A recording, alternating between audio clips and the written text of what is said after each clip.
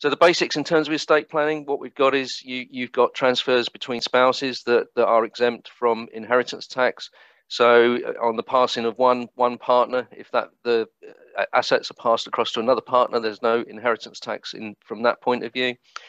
Also, every individual has a nil rate band of 325,000 available for a family to offset against an estate. And that in the last few years has been increased slightly by the introduction of the residence nil rate band.